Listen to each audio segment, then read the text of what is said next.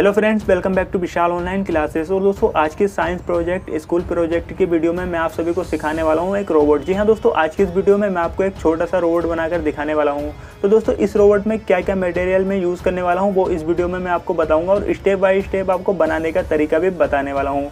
तो दोस्तों, इस वीडियो में मैंने जो जो चीज़ें यूज़ की हैं सबसे पहले मैं आपको बता देता हूँ। तो यहाँ पर सबसे पहले आपको चाहिए होगी एक डीसी गियर मोटर। तो दोस्तों, ये आपको ऑफलाइन मार्केट में मिल जाएगी। अगर आपको ये ऑफलाइन मार्केट में नहीं मिलती है तो इसका लिंक आपको मैं वीडियो के डिस्क्रिप्शन में भी दे दूंगा।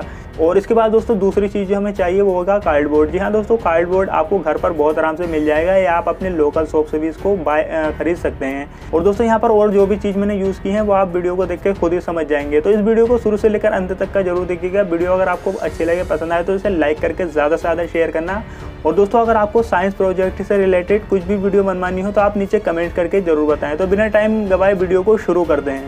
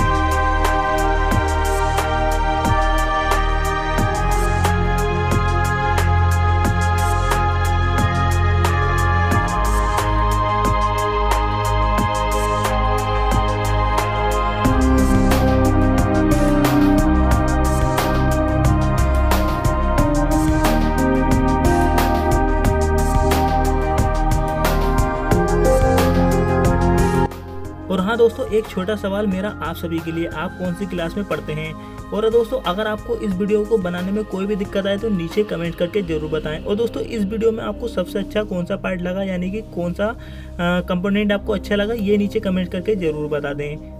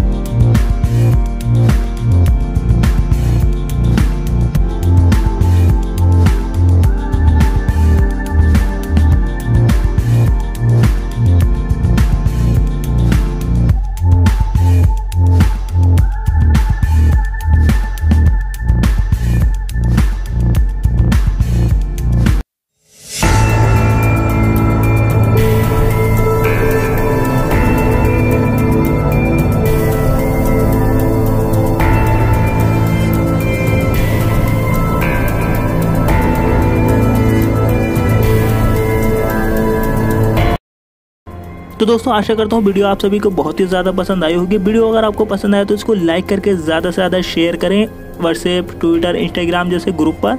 और नेक्स्ट टॉपिक हमें किस वीडियो पर बनाना चाहिए ये मुझे नीचे कमेंट करके ज़रूर बताएं, ताकि मैं अगली वीडियो आप सभी के लिए जल्द से जल्द अपलोड कर सकूँ, क्योंकि दोस्तों हम डेली वीडियो अपलोड करते हैं।